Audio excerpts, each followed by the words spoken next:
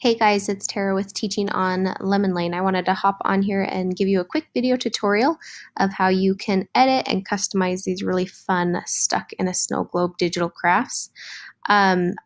Essentially, before we get started, I wanted to show you that there are two options that you can pick from. So this first option, I've done a bit of the work for you. So there's not as many options as far as like customizing.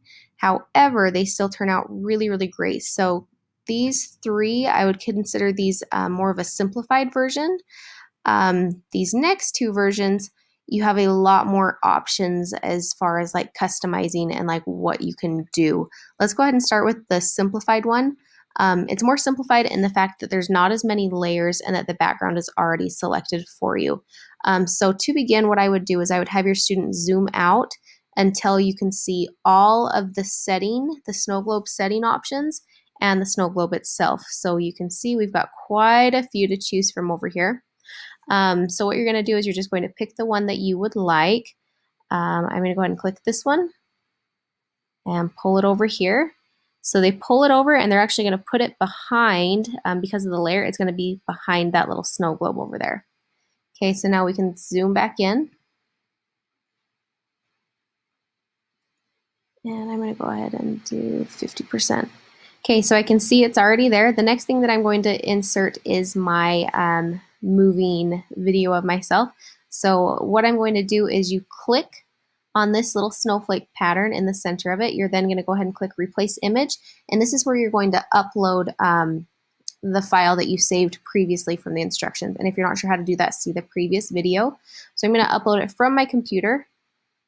And I can see that I've got one of them here. So I'll go ahead and click on it and open, and it's automatically going to size it and insert it in there. It looks a little bit big, so I'm going to go ahead and scale it down a bit. But look how fun that is.